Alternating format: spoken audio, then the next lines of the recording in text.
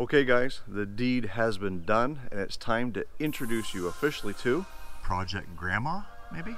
Anyways guys, take a look.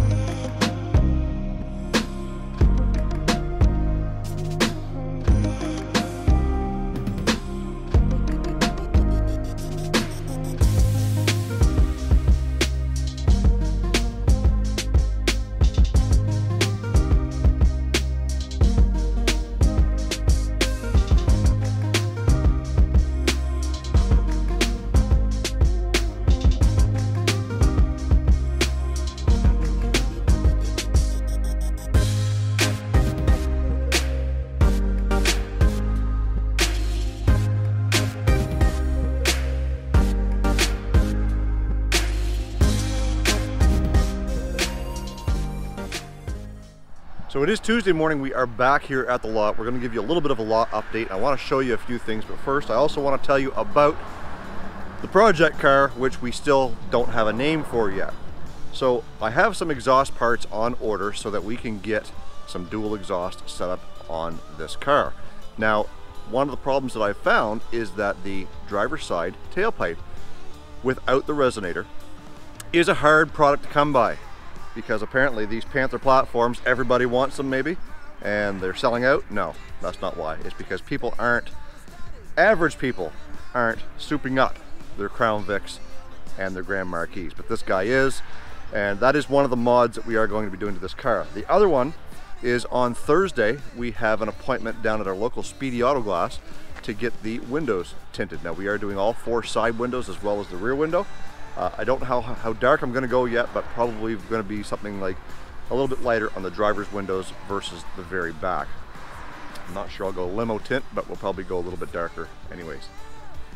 I've got a line on some wheels on the Facebook Marketplace to in a place that's about 2.5 hours away in Moncton, and they are 2011 Mustang wheels. They're 18-inch, and I will have to buy some new tires. Now granted, this car came with 4 like new winter tires on Steelies, as well as these.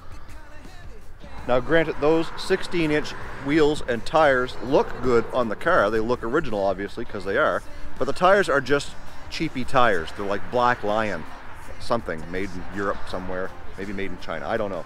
But anyways, it doesn't really affect how the car handles or anything like that.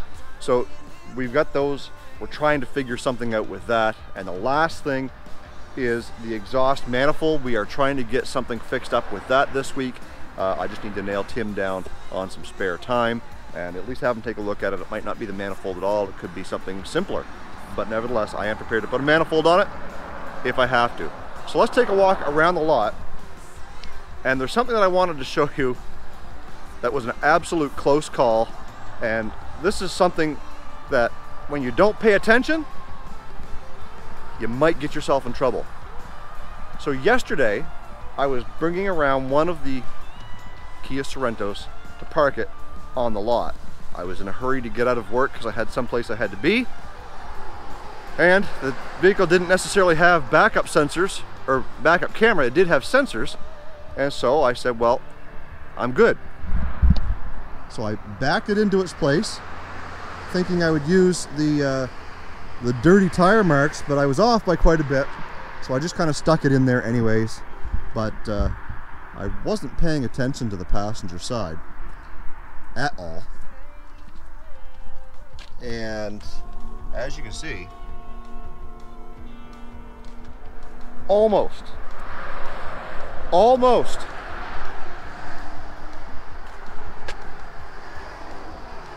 hit the Kia Forte.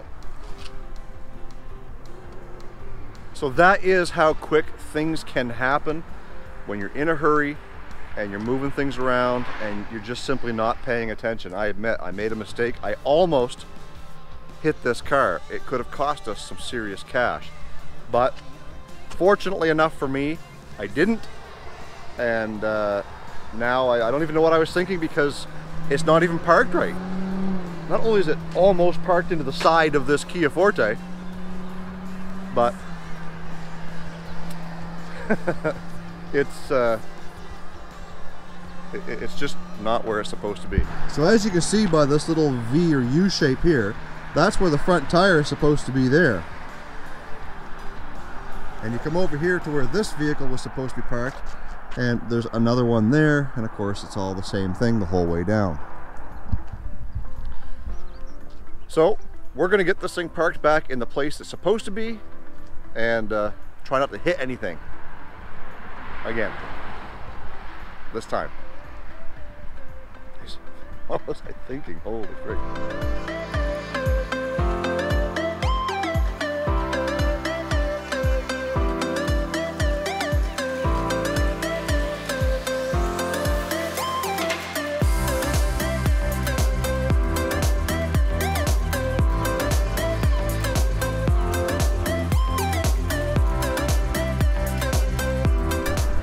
Now, one thing that we try and do when we're parking our cars is we're trying to keep all the front edges of the bumper right in a straight line. And the reason for that is because when you're coming down that highway, you're gonna notice if the car is just parked all wonky. So we try and make them look presentable.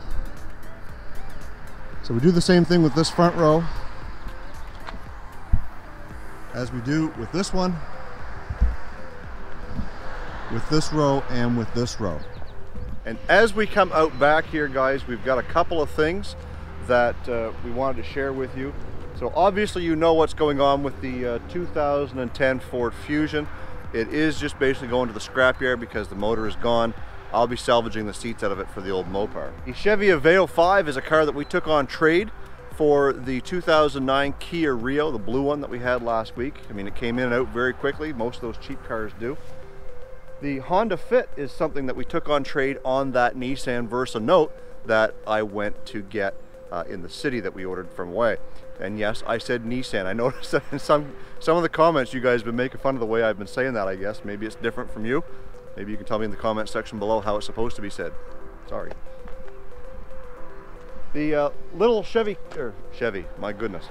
The little Dodge Caliber here is a customer car. He seems to be having some transmission issues with the CVT. Now, he did put one in it last year, but there's something going on that puts the car into limp home mode. Now, granted, I did not sell this car, but we did sell him a different vehicle, and he's been bringing both of his vehicles to us ever since for service work. Project Bubbles is still sitting back here, all pretty like, again, unknowing what's coming, and that video will be shooting either this weekend or early next week.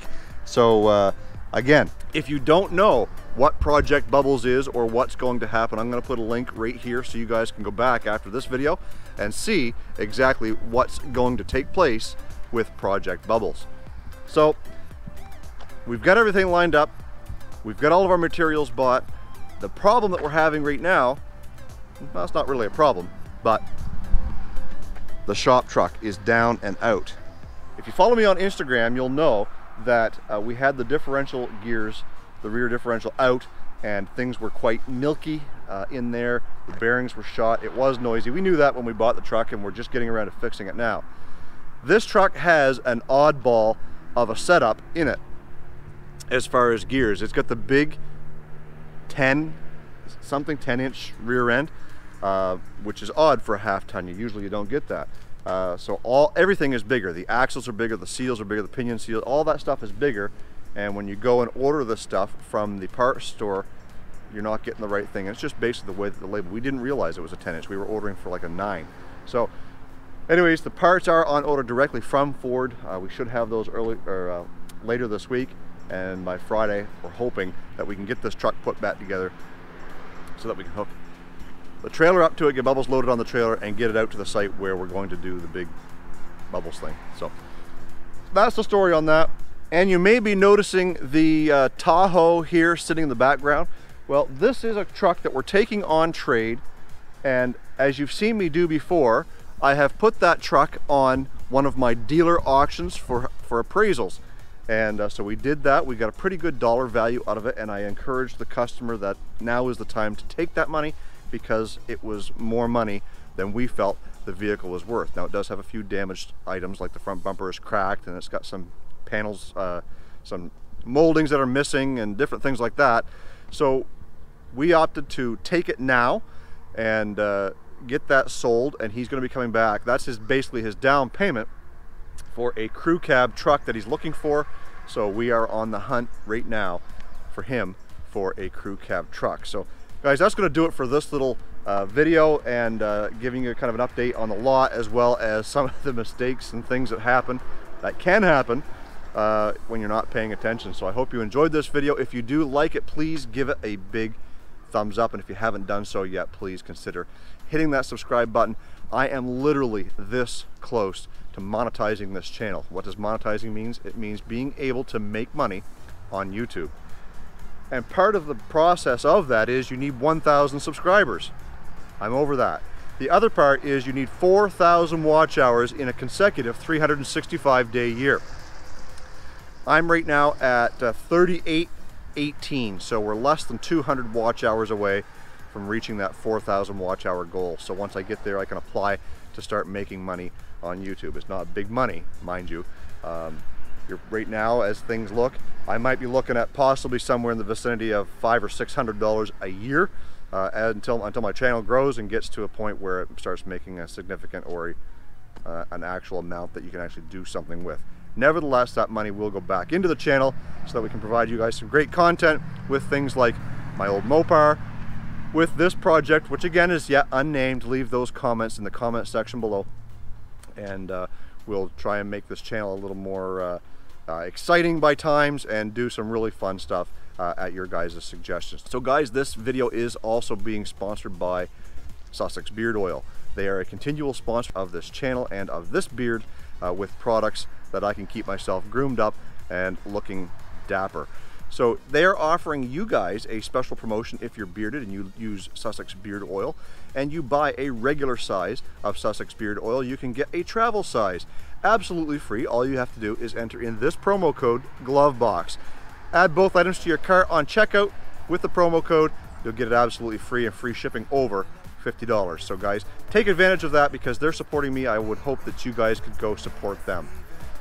Also, still looking for license plates. I've gotten some messages from some guys recently that are sending me some, and we're going to get back on that wall art project and hopefully finish that up in the very, very near future. Guys, thank you so much for watching. I appreciate every single one of you.